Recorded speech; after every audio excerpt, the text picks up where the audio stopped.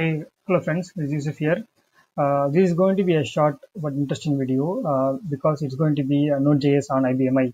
Okay, so last time we have seen how to create a web service using Node.js. Okay, and we just showed the result in a format of JSON in the browser. But now we're gonna see the HTML in action. Okay, so here, right, let me quickly show the output first. So here I have started my pub400 in a command prompt. Okay, I'm running my Node.js application here. Basically, the intention is if I call the get users endpoint, I should get the users from the users one PF. Okay, which means currently if I go and check users one, I'm seeing the 3 record. That is what available here. Okay, if I add a record or delete a record, it will reflect here. Say for example, I'm going to SQL and then insert into users one F4. Okay, and I'm saying maybe the record 4 and then new user. Whenever I have added the record, if I come to this session and then if you just reload, I should be able to see the 4th record. Okay. Similarly, if I go and then maybe delete from users 1 where UID equal to 2. Okay, now we have deleted 1 record. If I reload it, the 4th record 2 is deleted. So this is what I'm going to demonstrate how this is happening.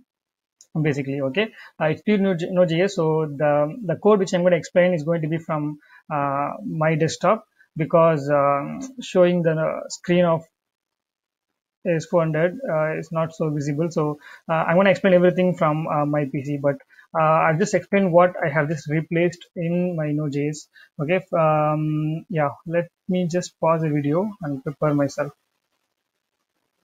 Okay, so let me show the code. So this is pretty much the code which we write for this particular stuff to work. Okay, so we are having Express again as a framework. We are including it in our Node.js. Okay, and then we are instantiating the Express framework. And this is a interesting point. Okay, we need to say app.set view engine equal to EJS. So EJS means it's embedded JavaScript, which means it will help us to embed JavaScript code inside the HTML document. I'll just show the example here. Quickly show an example. So here I'm just having a port 3300, my own port, and as of now I'm hard coding these values. But in our IBM, we need to get this value from a PF. That is the only difference. Okay. So now we have this names variable which contains array of JSON objects. Okay. Now we need to code for the endpoint. So here at that get users. This is going to be my endpoint, and in that endpoint, right, I'm just going to say request and response, and then response dot render get users. So this is a difference, right? Last time we have done response dot send and we have just send the JSON object, but here we are using a method called render.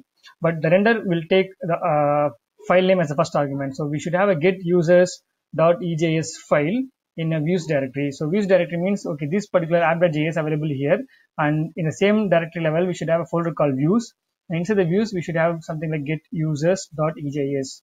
Okay, so EJS extension is not needed in this render method, but it should have a EJS extension. If you go to get users.ejs, right, basically it's a pure HTML, but the thing is we can have the JavaScript inside. Say for example, if I come down, right, so here I have the user details and then heading, and you can see the users are coming dynamically in the users object. Okay, so users dot for each is actually a JavaScript way of doing for loop. Okay, and then for each users object I'm just printing the ID and name inside the table data.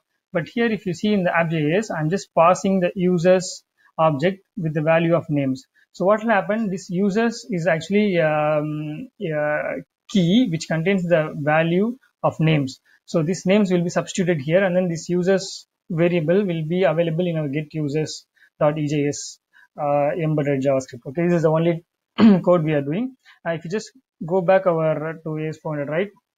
If you go to app.js, we have pretty much the same, but inside the get users, the only difference here is we are having our DB2 methodology of bringing the PF, which I have already explained in our last video. Here we are doing a DB init, DB_con, and then executing the query, and then just doing an exec, and then whatever the data comes, I'm just passing the data into the passing the data as a users object. Okay, and we just need to include this particular require command to bring this db2 library, and we can pretty much do it. And if you go to views folder, we also have a get user study.js, and this is exactly same of what we have just seen. Okay, this is a way of doing dynamic HTML creation based on the Node.js and then of IBM. Okay, so hope this gives you some interesting idea of how we can do it. Okay, so basically we can create a web application itself in our IBM using the Node.js. Okay, so that's it for this video. Hope this helps you. Okay, I'll see you in the next video with a different topic. Thanks for watching.